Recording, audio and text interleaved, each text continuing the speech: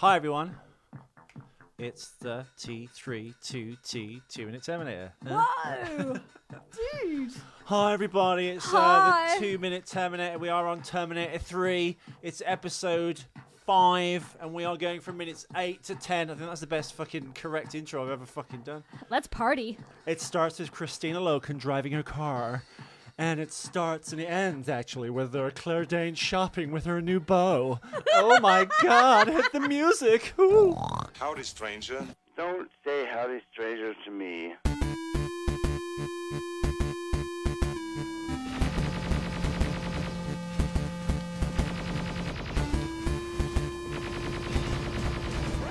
Hi, I'm Chief Master Sergeant William Candy. Shut up!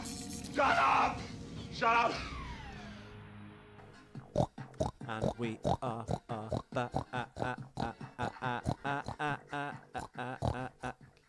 This is good. The energy's good. I like this. Hi everyone, this is the 2-minute Terminator. I'm Ethan McKinley. High Ellie five. Fitzgerald. Ellie Fitzgerald on the other mic. Are you on the other mic, Ellie? I am. Oh yes, the equalizer's working. Excellent. Woo. How are you, Ethan? I'm fine. You've got good energy today, Eleanor. I do. Why? Is it because you've just been fed? You've not been torn away from Rock of Fucking Love with Brett Michaels to do a podcast with Ethan? Who actually suggested that we did one last night? Me. Yeah, because you sense me going, we should do one every It's day. just hanging around with you, Ethan. Yes, everyone, we are going from minutes 8 to 10 on Terminator 3. If you've not have only just joined the show, what are you doing? Go back to the start and listen to the other 160 episodes. I think your energy affects my energy. When you have good energy, I have good energy. But when you don't, I don't. All right. So Yeah. you're blaming all the crap shows on me? Yep. Well, that's kind of turned a corner with the show now, hasn't it? That's Shut up. Yeah. Let it play in the background. Maybe we should... Really? Yeah, just a little bit of welly. Just a bit half. There you go. Probably can't, yeah, go on. Bit more. There you go. Yeah, right. 2003's Terminator 3 starring Kristanna Loken, Claire Danes, Nick Stahl from In the Bedroom, and Arnold Schwarzenegger. Can I just say, every time Arnold? Every time Ethan says Arnold. Arnold's full name, he literally cannot help from saying Stop saying, don't say the word. Don't say the word. He Ellie. can't say Schwarzenegger. She thinks I put an I into it. It's literally my accent. I'm not racist. I've got many black friends. No, I'm I know not saying people you who do are it. racist say that. I'm not racist, but I'm not racist. I'm not saying it. I don't know, I'm not saying that you say it on Saki's a bit annoying, purpose. he's I black. think it's just the natural way you say it. You're not doing it. You'll just drop it into conversation. I'm like, dude, you do realise that it sounds like you're a... Well, you're playing this jigaboo music. Ooh, jigaboo, eh? Well, I actually saw that in a clip today. I might include that. It's this newsreader talking about Lady Gaga. She's like, oh, I just can't get into it. This like jigaboo music. And like Lady Gaga said that. Yeah, and the I knew I loved reporter, her. the newscaster next to her is actually black. And he goes, ooh. And then the next one, she has to apologise saying jigaboo. I don't think she said it out of malice. I didn't know jigaboo was something that's exclusively like representative of black yeah. culture. I love Gaga. She can say what the fuck she wants. What I find even funnier is the fact that the Queen's husband called black people African spear chuckers. Do you remember that? Queen's husband, yeah. Yeah. Right, here she goes. Right. Let's turn Party Boy down. Come on, play. Come on, Gaga. Hit on, us with Gaga. some non-PC fucking media. Wow, Lady Gaga surprising a lot of people last night with his tribute to the Sound of Music. Afterwards, Julie Andrews joined her on stage, gave her a hug, and called it wonderful. It was It's very wonderful. impressive, though, isn't it? It's hard to really hear her voice Lady Gaga. with all the jigaboo Yeah. music that she does, whatever you want to call it, jigaboo. Yeah, she has a nice She's voice. a gorgeous voice. I never knew. Very nice. His face. He's like, This morning. this bitch just said jigaboo. Admittedly, though, banana? I don't. She's just saying. I think she just made that word up on the I spot. think she made that word up on the spot. So who's complaining? Having said all that, as I always say, he is dressed like really pimp. Oh my god, he is. Because in the next video where she's forced to apologise, They forced her to... Okay, so who enforced this apology? he's dressed like a white person. He's like a white man now. He's sold out. Who do you think you are, Wesley Snipes? Yeah.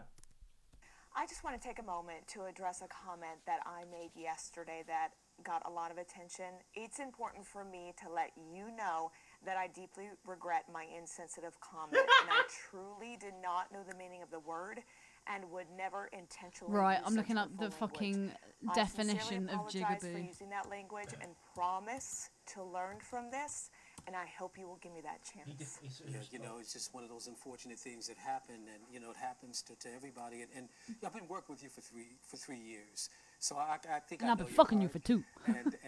And you know, and I know you didn't mean it. You know, Oh and I my also know your God. family. Let me And read this you out. and your whole family came to my ordination at you know, inner city church in the city of Cleveland, and y'all had a great time. Y'all. So I know that. You came to see my family at the inner city church in Cleveland. She's off the hook, listeners. Yeah. All they needed to say was damn, and that shit is whack. Okay, so jigaboo. I've just looked it up on Urban Dictionary. 20 words related to jigaboo are the N-word, coon, porch monkey. Oh my God, Ellie, you're going to get the show shut down. I'm not. Black, spook, Is black a bad word? spade. Hang on, stop. Is black a bad word? Are any of these jungle bunny? I didn't realise that meant the same thing. I've heard that one. I only That know, I love. The 3-letter abbreviation. I only know Jigaboo because it was on Police Academy. They call Darky, niglet, African American. No, these are Patrice says Niglet. Niglet. Yeah, I've seen that before. It's a picture of Piglet with an afro. I know. Well, I always thought it was just Patrice's word for a young black woman. Moon cricket. Yeah, that's pushing it a bit. I've not heard of any of those really. Yard ape. No. I've heard not of yardies. No. Anyway. On with the show after our brief sojourn. Jigaboo. Be careful what you say, peeps. Yes, so we are going from minutes 8 to 10, and Ethan was talking about our female Terminator. Talking. Kristanna Loken, basically, she was cast as the Terminator. As we discussed in yesterday's episode, she's been in many films like Uwe Boll, who's apparently the worst director in the world. I'm not sure if that's actually true. I think he's made a more coherent film than Tommy Wiseau's The Room, which is considered the worst film ever. Which I still haven't seen, which I really want to watch. Or maybe Troll 2. I think we should go to the Prince Charles Cinema to actually see The Room. Why? Because I think if you see it in the context with an audience, interactive, and you've got your bag of spoons. Your bag of spoons? Yeah. What does that mean? Oh, what to throw at the screen? You have to throw spoons at the screen at certain times. Oh. The reason being, I think, because the production, they've not really thought about anything. They've obviously gone to a home store. Oh, hi, Danny. And they, It's the hi, only- Danny. it's the only bit I Hi, know. Danny. And they've bought picture frames. They've left the actual insert card that was in the picture frame. What are you looking at? You like across at your screen, like you're like terrified. You keep going like there's a foaming squirrel in a cage next to you. Terminator's on. I'm just drawn to it. Yeah, and it's- that it's- fucking horrible chiffon blouse that this dowdy bint's wearing. It's one of the worst Terminator films. It's probably the least exciting part of the movie. If you know. But yeah, obviously shopping, the production designer, or maybe probably Tommy Wiseau, the director, has just bought picture frames from a store, but left the insert cards in. So there's pictures of cutlery and spoons in all the picture frames. So when a scene comes up, when you see a picture frame, everyone digs into their shopping bag of plastic spoons and heaves them up the screen. Have you done this? Yeah. Oh my god. And then usually someone runs to collect them, everyone passes them back, so you just keep doing it. Hopefully you can afford to buy enough plastic Can spoons. you do that in this day of like health and safety though? Well, that's why they're plastic spoons. I think in the perfect world, There's you'd have still like sharp regular edges, though. cutlery. But yeah, 2003's The Room, written and directed by Tommy Wiseau. Considered by many to be the worst film ever made. Tommy Wiseau is this weird Eastern European kind of Christopher Walken meets Gene Simmons looking dude. Whoa. With a weird, you can't really place it accent. It's set in San Francisco, even though all the outdoor scenes on the rooftops are all done on green screen. So it's probably done anywhere else. And there's a couple of insert shots where Tommy walks through a park, which I think is in San Francisco. But that's it. So yeah, no, it's and his acting, his accent, but it's so awful. It's the most entertaining thing you've ever seen. You can see it, I think, at least once a month at the Prince Charles Cinema. At least once a month. Yeah, it does the rounds like Labyrinth and stuff. Labyrinth isn't on once a month. Labyrinth is on like every 6 months. I bet Labyrinth will be on every month now for the next few months for sure. Oh, because of Bowie. 'Cause of Fuck. Bowie. Oh, right, okay. I need to go and see that. I've been meaning to see it for fucking ages at the Prince Charles. Anyway, we digress. Do you have any facts for us, Ethan? Actually, do you know what? You haven't even sent me anything. So you're, I do. You're doing this all by yourself. Fact attack. Pew, pew, pew, pew, pew, pew, pew, pew, pew, pew. I wasn't looking. Somehow you found me. Wow. Thank you. The first scene filmed was when the TX is pulled over by the traffic cop. That's our first fact, Ellie. Whoa. Do you like the energy of the show? I love the energy. I think because we're doing it early, we don't have to worry about like upsetting anyone in the neighbourhood or the house by screaming. But it's early, so we can do this. I just think it's a good day. The TX's breast inflation scene took several takes because the air bladders underneath Kristanna Loken's bra made by the effects team didn't work properly.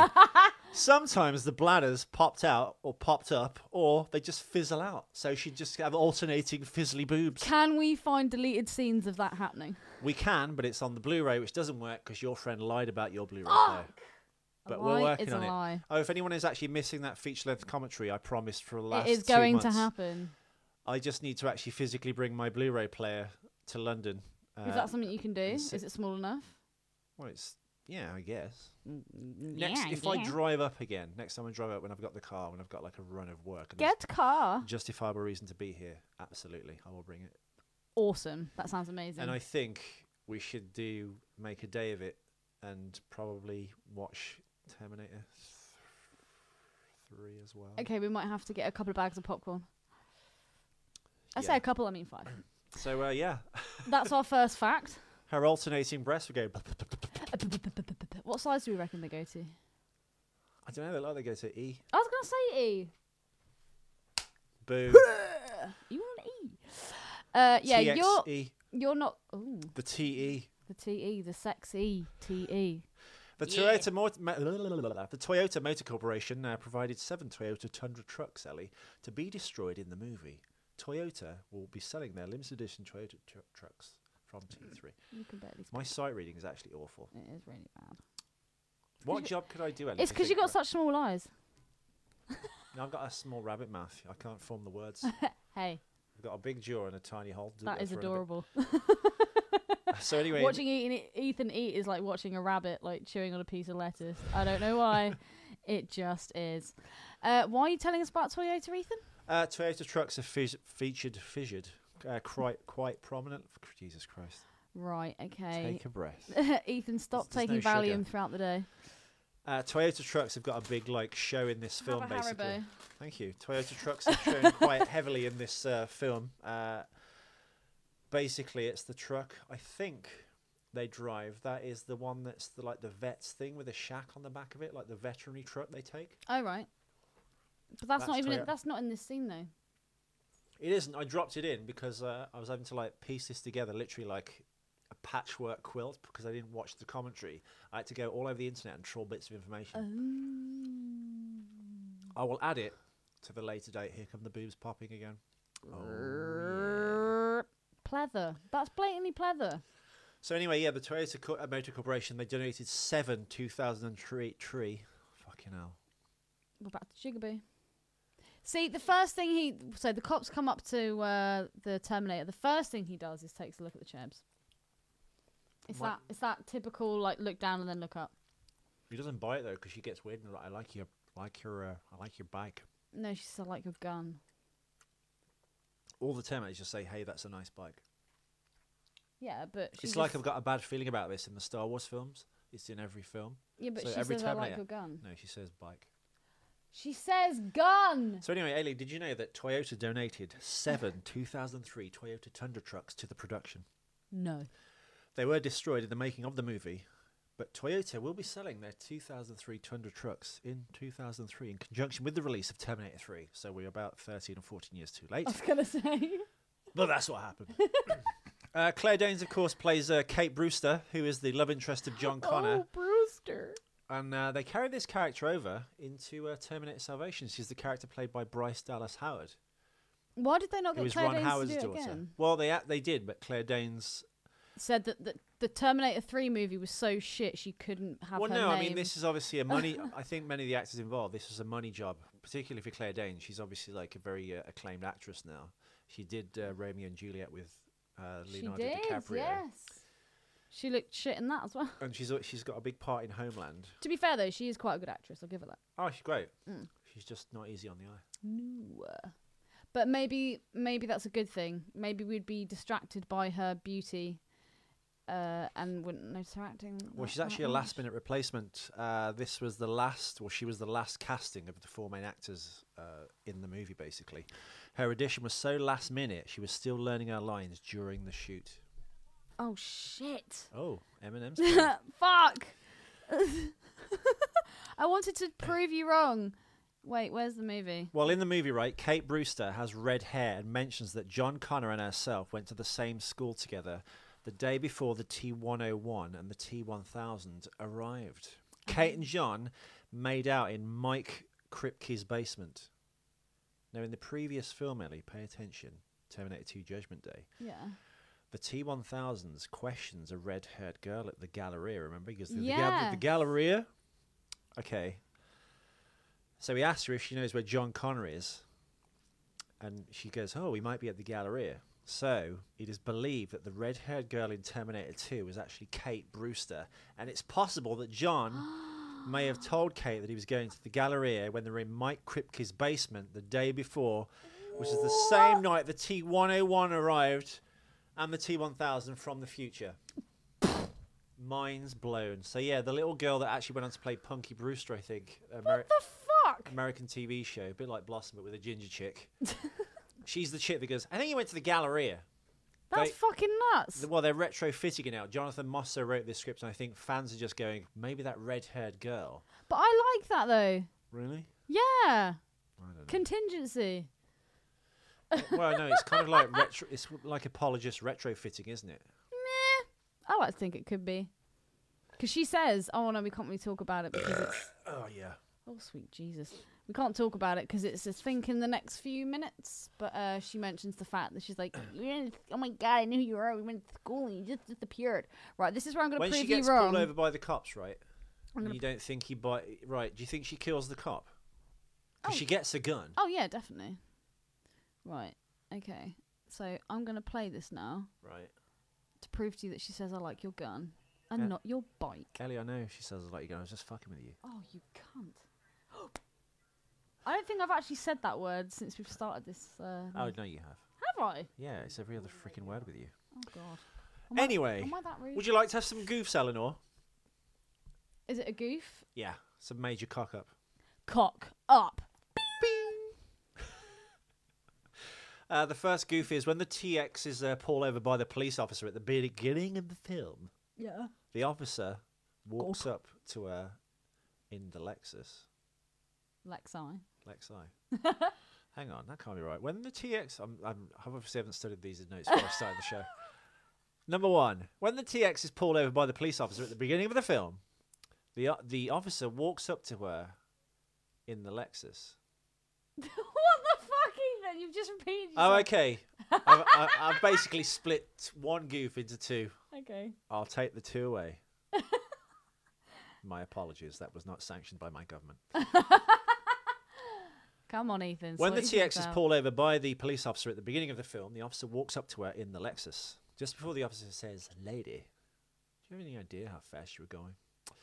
We see the TX's mouth moving as though she's speaking, but we hear nothing. Oh, there we go. Right, let's have a look at that bit again then, basically. She moves her mouth, but she doesn't actually When say he says, do you have any anything. idea how fast you were going, lady? You can see her mouth moving, but there's no sound coming out of it. Oh. Is that because she's trying to figure out what to... I'm confused. I'm so confused. It's about to come up now, though, so let's listen to the conversation that they have. Mm-hmm. I've just realised that's the wrong fucking thing. Go on, turn it. What is sexy? Apparently, Victoria's Secret. Pleather.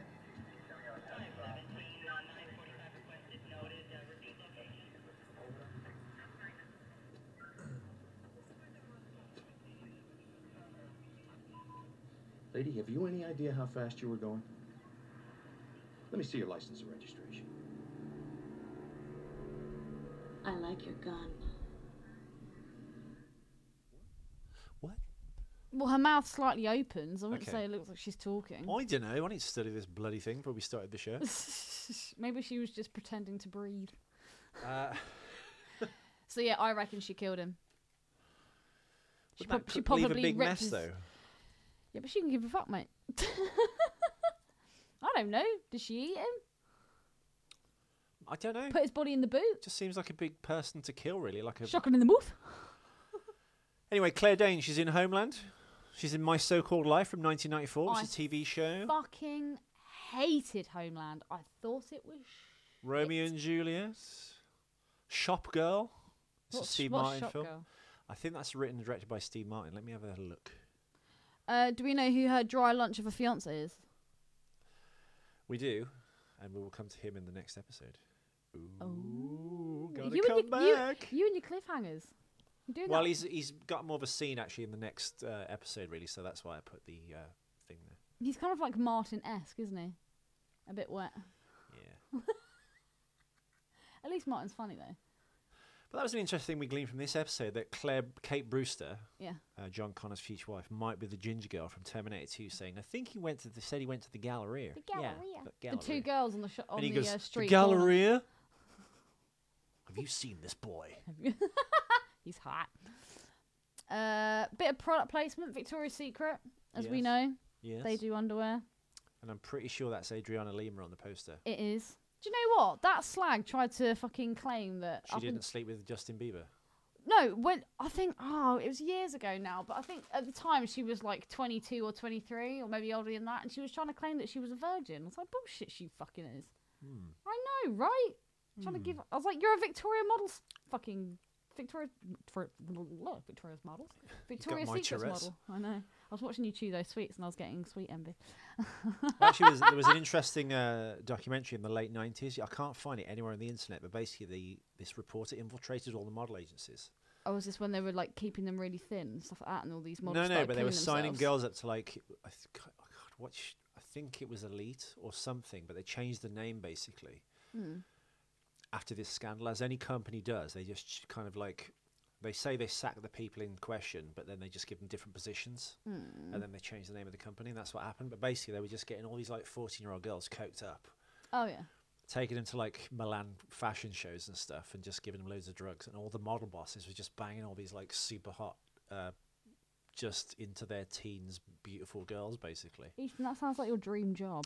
It does, doesn't it? Yeah. And yeah, Why the fuck? what more can you say? But yeah, it was exposed, and basically they changed the name of the model agency. I can't remember what the bloody name of the model agency was. So what is that? What Victoria's Secret is now then?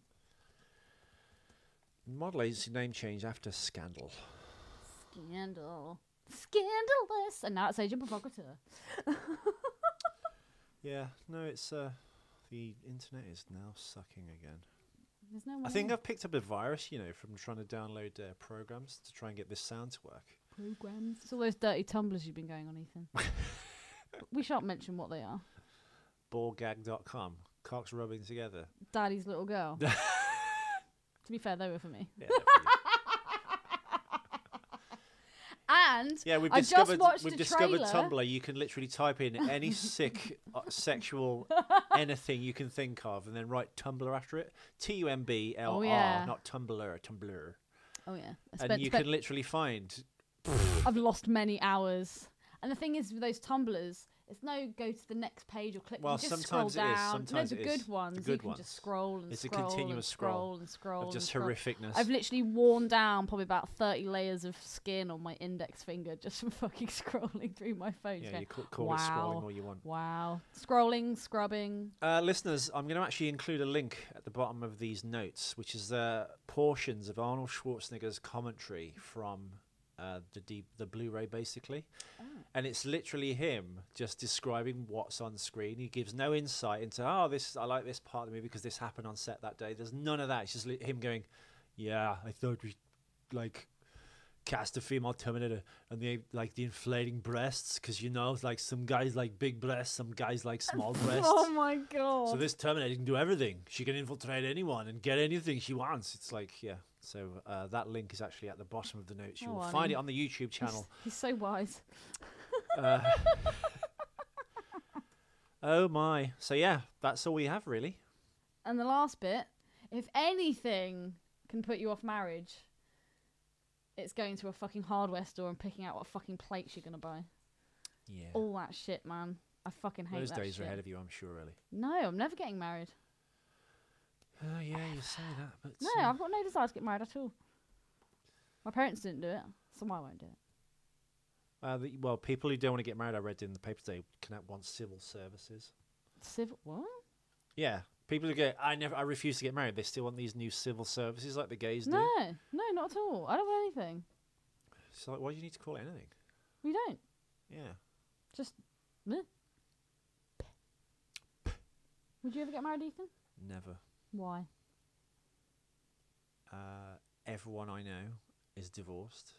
Mm-hmm. All my peers who got married are divorced. Or unhappy. It doesn't actually work. No. I think it's an idea that sold to you at a young age. I think girls are brought up to think this will be the best day of my life, and they've been seen far too Disney princessing in their lives. Even as a kid, so many of my friends when they were girls, and girls, I don't have many female friends, but of the females I do know, even Amy used to, like, when she was young, she'd put a pillowcase over her head and pretend that she was a bride with a veil. Well, that's because her dad used to waterboard her.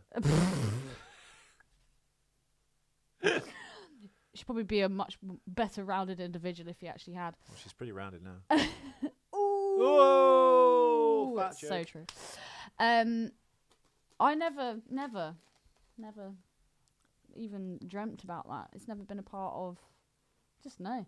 I remember I always thought my parents were married up until the age of about 13, and I was like, Mum, how come I've never actually seen any wedding photos or anything like that? And my parents both just kind of turned to me and she went, basically, you're a bastard because we never actually got married. And I was like, okay. Actually, when Ellie actually did say that, her mum started tearing up and had to Weeping. turn away, and then she went to the bookcase and took out this pulled a book out and took out this whiskey miniature and just started guzzling booze. My mum doesn't drink. She then staggered out. She fell through the screen doors. She's a wannabe forest bride because she's never been a bride. Oh, bless her. Oh. It is quite sad though, because I did ask her one time. I was like, "Would you like to get married?" She's like, "Yeah, I would like to, but your dad never wanted to, so I just didn't." I was like, "Oh, Mum, you're such a good sub." And on that bombshell, corralling Ellie back into the pasture because she's discussing anything but the movie. Hey, we've discussed the movie. We shall return tomorrow with episode 6. Yeah, there you go. Yes. Which is 10 to 12, basically. Woohoo! So Ethan's tune in for favourite that. age. There'll be a lot more exciting. We've actually got quite a lot coming up tomorrow. Ooh. More cock-ups? No. Oh. But I might move that to a different episode. Basically, when the truck chase happens, there's so much stuff. It's going to be like an hour-long show, I think. Oh, my God. It's ridiculous. We'll need lots of sugar. Yeah. And also... Oh, you know what? I've been clever.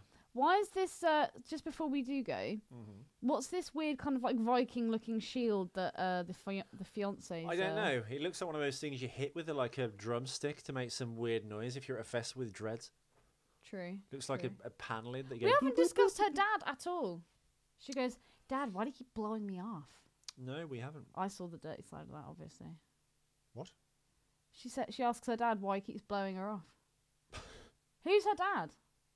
Who's he as an actor? We'll come to it. Oh, okay. I think Ethan really wants to end this episode. Yes. Anyway, thank you so much for tuning in. I've been Ethan McKinley. I've been Ellie Fitzgerald. Hasta la vista, baby. Baby. That's just way too much.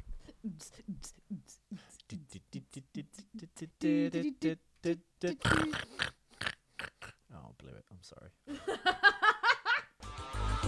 I'm Arnold Schwarzenegger, and I'm stupid in my head. I'm Arnold Schwarzenegger.